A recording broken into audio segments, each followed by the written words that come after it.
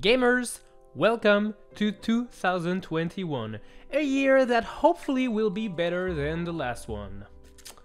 Shouldn't be too difficult. The start of a new year means that I have to tell you all about my favorite Switch games that I still play on a daily basis. A lot of you probably received Nintendo Switch consoles for Christmas, and you'll soon be on the lookout for epic games to play. Hopefully, today's list will help you out decide which games to get next. But just before we do that, can I get you to hit the subscribe button if you haven't already? Takes a second and helps me a lot. Okay, now let's just jump into it. Hey, I'm Nico, and here's my top 10 Switch games. Only choosing 10 games to put on this list was pretty difficult, and I had to choose in between New Super Mario Bros. U and Yoshi's Crafted World for this 10th position. After deliberating with myself for a while, I had to give Yoshi a spot in the list because of how creative and original the game is. First off, look at the art style. Everything is made out of paper, cardboard, and other crafting materials. That's just so cute looking. But looks aside, the game is very solid, with amazing gameplay, tons of hidden collectibles to find, a couple of cool power-ups, and very fun boss battles. This game also has tons of levels, and even some secret ones if you collect enough flowers by the end of the game, but I'm not gonna say more. I'll let you discover everything for yourself. This game is just pretty cool. When a game has the word Ultimate in its title, then you know you're in for a pretty good time. And this is exactly what Super Smash Bros. Ultimate is. The definitive edition of everyone's favorite Nintendo fighting franchise. While the game is over 2 years old now, it has been updated ever since its release, with new characters, new stages, and 2020 was the year when Minecraft Steve joined the game. I was there for the reveal, and let me tell you, this was pretty crazy. This game seriously is a love letter to every single Nintendo fan, having hundreds of different music tracks to choose from, dozens of stages to fight on, and over 75 characters to choose from. This is just ridiculous. And with third-party characters like Bayonetta, Sephiroth, Cloud, Minecraft Steve, this game just became even crazier. And you know what? There are still 3 more characters that will be revealed throughout the year, so the ride never ends. You know what? Speaking of never-ending rides, this next game is one that I just cannot stop playing. Mario Kart 8 Deluxe is the perfect Mario Kart game to me. It contains the best racetracks, the sharpest graphics, the best orchestral soundtrack ever, and even has the best online experience on a Nintendo console. Which isn't saying a lot though, cause Nintendo and online...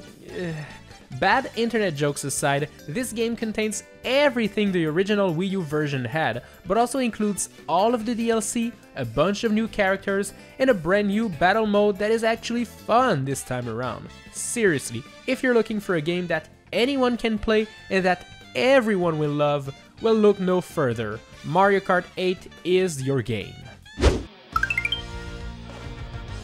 Old school fans of mine will recognize this game here, as it was my #1 Wii U game at one point. Let me tell you all about Hyrule Warriors. It's a game where you control Link, Zelda, and a couple other characters, and you defeat swarms upon swarms of enemies, regain controls of keeps, and defeat giant bosses. Well, this year I treated myself to the definitive edition for the Switch, and this game is the perfect version of Hyrule Warriors. The resolution is better, it now runs at a perfect 60 frames per second, it contains every single DLC from the Wii U and the new Nintendo 3DS versions, and allows you to swap your fighter while on the battlefield. This game seriously has way too much content. I spent about 100 hours on the Wii U version and barely scraped the surface. So you know that I had to spend another 100 hours on the Switch version, and I still haven't beaten a ton, to be honest. The new characters in this game are super fun to play, the new adventure maps are amazing. If you're looking for a fun game that will be fun for hours and hours, and you're a fan of the Zelda series, well, look no further. You found your game. there are some games that don't particularly interest you at first, but once you play them and give them a chance, you become a fan instantly. And for me, Pikmin 3 Deluxe is exactly that.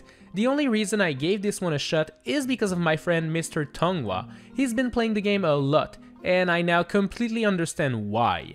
In Pikmin, you control those captain characters that can control little Pikmins, and you give them orders such as collecting fruits, fighting enemies, breaking walls, and so much more. There are different types of Pikmins, some being immune to fire, flying ones, Pikmins that can swim, and a lot more, and trying to find the best combination of Pikmins to use to complete a mission is what makes it that much more interesting. The story mode is pretty cool, with a couple twists here and there, but the mission mode is where it's at for me. You can collect fruits and treasures, battle enemies, or defeat giant bosses. And you gotta do this quickly, as time is very limited. Once you're done with a level, you'll get a score, and you can now even compare yourself to people online and get to see how bad you are at the game. I thought I was good. 2D Mario games are amongst my favorites, but I have to admit that I don't know how Nintendo can top a game like Super Mario Maker 2 in that category. Who needs New Super Mario Bros. U when you have a level builder mechanic that allows you to play millions of levels at any times? I guess that's why we haven't seen a proper new 2D Mario game in a while. What's left for me to say about Super Mario Maker 2? You know I enjoy it. Heck, last year I created an entire channel based on me playing your levels. While I'm currently taking a break of that game because I played it way too much, I can still admit that it's one of the best games available on the Nintendo Switch right now. And if you enjoy Mario platformers, well, this game will have everything you're looking for. Will we see the return of Super Nicobbq in 2021? I don't know yet. But when I decide to play this game again, you guys will be the first ones to know. Since everyone was at home last year, we had lots of time on our hands, and the internet rumor machine started going stronger than ever. For Mario's 35th anniversary, it was rumored that a remake of Mario 64, Mario Sunshine, and Mario Galaxy was on the way. We started dreaming of a Super Mario 64 remake in glorious HD with epic updated graphics and models, and we got, well, this. Don't get me wrong, Mario 64 is a pretty good game, but I was really disappointed to see that all we got is a port of the game with very few enhancements. Sunshine suffered a similar fate, with the main new gimmick being widescreen support. But Mario Galaxy though, oh, Mario Galaxy, this one was done right. It never looked so good before, with true HD support, 60 frames per second gameplay, and amazing gyro controls that work as well as the Wiimote did on the Wii version. So yeah, the only reason why this game is here on the list is because of Super Mario Galaxy. And you know what? I now wish that a Super Mario Galaxy 2 updated version comes out as well. Please make it happen, Nintendo. What do you get when you combine The Legend of Zelda Breath of the Wild and Hyrule Warriors? Well, you get its sequel, Age of Calamity. This brand new game that came out of nowhere last year is just more of the goodness that the Hyrule Warriors series is, but with more emphasis on strategic fighting, and it's all about the Breath of the Wild world. Yeah, that means that you won't see Toon Link here, but be ready to fight as Link, Zelda, and the 4 champions, as well as tons of unlockable characters, which I'm not gonna get into to avoid spoilers. The Breath of the Wild map is huge, so expect to be playing this Hyrule Warriors spin-off quite a lot if you intend to fully complete the campaign. You'll be fighting, training, leveling up, cooking food to help you out, and you'll buy material to unlock your special combos and attacks. You'll be using the Ancient Sheikah abilities to throw bombs, freeze enemies, and will use different rods to burn, freeze, or shock them, which is actually pretty fun. But obviously, to fully immerse yourself in Age of Calamity, then you might want to play another game before you play it. Yes, The Legend of Zelda Breath of the Wild is the game you'll want to be playing first. if you want to truly get everything that's going on in Age of Calamity. What is there to say about this Zelda game that hasn't been said before? Breath of the Wild is a masterpiece of a game. It's the very first open world Zelda title, and basically, if you see something, you can actually reach it. There's over 100 shrines to explore, which are like mini dungeons, as well as 4 main dungeons to beat if you want to fully save the world. But you know what? You can also just skip all of this and go straight to Ganon right from the get-go. This is what this game is all about. Freedom. Freedom to explore, freedom to discover, freedom to fight, and you're basically left alone in this giant world and you can do whatever you want. This is seriously one of my favorite games of all time, and I just cannot wait for the sequel that will hopefully come out by the end of this year. To finish off 2020 right, I decided to do a bunch of live streams and play Super Mario Odyssey with you guys, and tried to get all of the moons in the game.